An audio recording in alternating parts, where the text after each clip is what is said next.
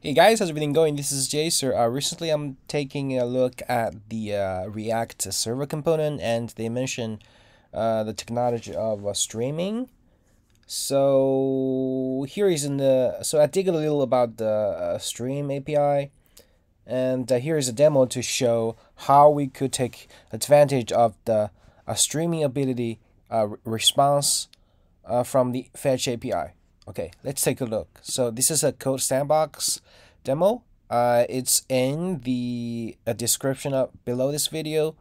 If you're interested, please take a look. It's just a Express server. You see, we create this server and we serve the index HTML.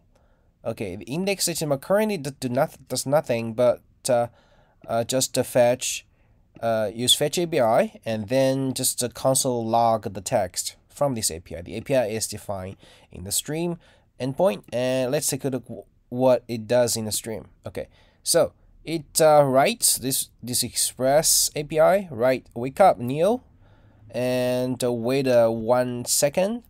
So obviously this is a mock for some heavy calculations, and then it writes the matrix has you ... Okay, so this is the opening from the film Matrix, right? Oh, I love Matrix film. Anyway, so this API actually costs a lot of time. Let's take a look at how it really works in the client side. Let's see the log. Okay, reload. 1, 2, 3. Wake up, Neo. The Matrix has you. Oh yeah, so you see that the API actually is so slow. And in the real applications, if you have such as the heavy server-side logic or the data is so big, might be a good opportunity to use streaming API. Let's take a look at how the stream work. The stream work actually means that the response from the API actually comes in as a data chunk, right?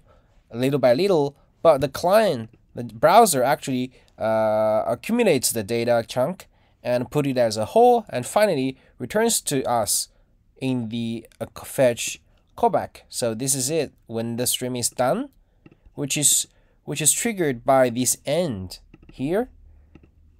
The browser say, okay, all the data is done. Now it handles to the then callback and then transform into text and then log it. So this is the whole process, but we could do it better. This is the code.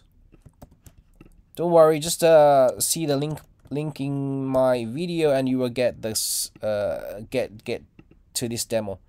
So now we rewrite this code into fetch stream. This is the same. We call the API and then we get the response, but the response.body actually has a getReader method.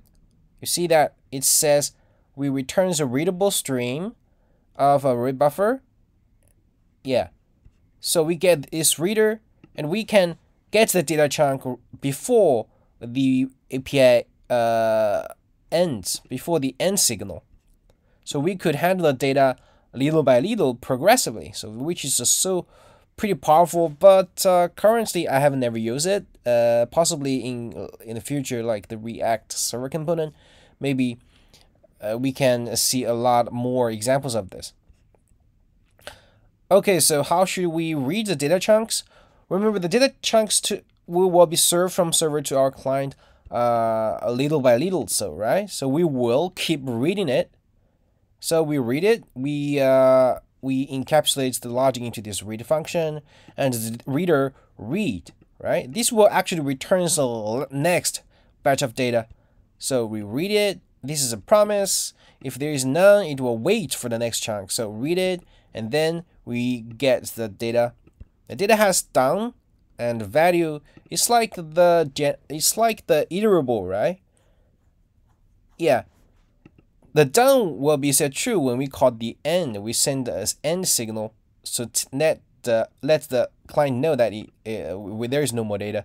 So we get the data chunk, and if it is done, we say okay, end, and just do nothing.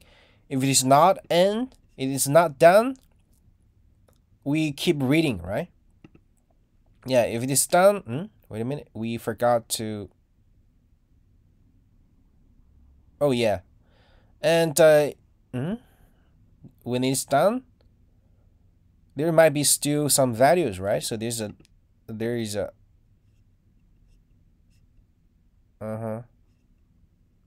okay, always undefined when done is true. So yeah, I see. When it's done, there's no value. When it's not done, we need to get the value. The values are in the array buffer, so we need to transform into the text. We could use a text decoder, and we decode it with text, and then because it's not done, we read the next chunk, right? If it is not there yet, we wait. So this is in the promise. So this is kind of indefinitely infinitively reads the data chunk and give us opportunity to handle the data.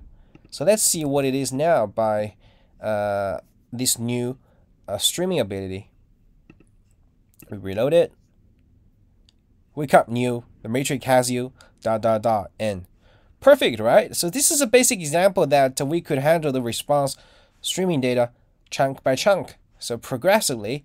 And this is just about text. Maybe we could extend it, like adding more data, like we sending a JSON or sending a binary, like an image, like a video, like the